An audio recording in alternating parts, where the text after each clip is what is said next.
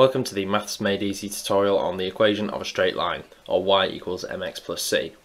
So there's three key skills that we'll cover, and we'll do each in a separate video. The first one is finding the equation of a straight line.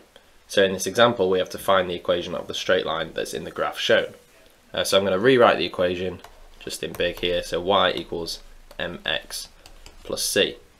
Now in order to find the equation there are two parts that we're interested in. The first is this m value, and the second is this c value.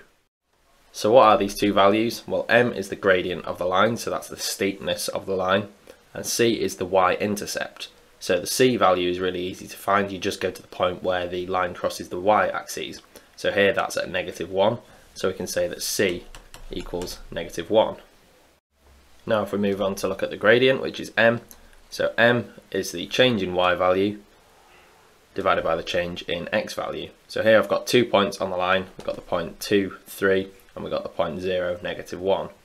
So the change in y value is 3 minus -1, which equals 4, and the change in x value is 2 minus 0, or 2. So the gradient is therefore 4 divided by 2, which equals 2. So we can now rewrite our equation of the straight line, which is y equals m, which is 2, so 2x plus c. Now c is -1, so our equation becomes y equals 2x minus 1. So anytime you see a graph that has an equation in the form y equals mx plus c, it's guaranteed to be a straight line. Now if you're unsure about calculating gradients, we do have a separate video on that, so you can go and check that out as well. If you'd like to practice this topic, then you can go to our online exam, which is available through our revision platform.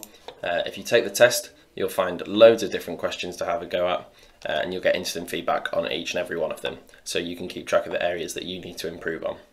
So if you're interested, then you can click the link below. It will take you straight there.